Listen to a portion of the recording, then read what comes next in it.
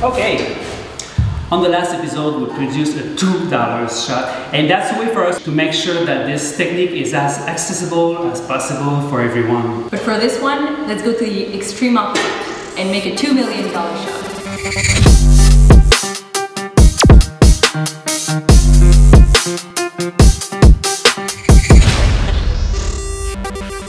Just to be clear, I didn't put that money on the table today to make this one. This is simply the approximate amount that I invested over the last years to get that equipment, but mostly to build a software that can handle what I had in mind.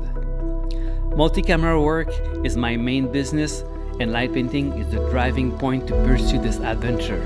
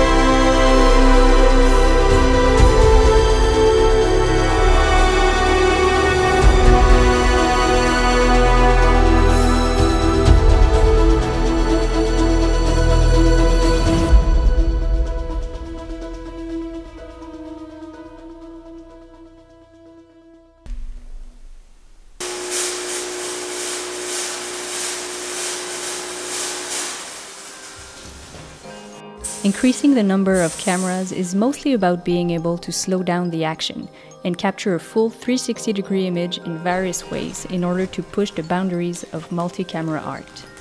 This is our playground, our dance stage, our creativity arena.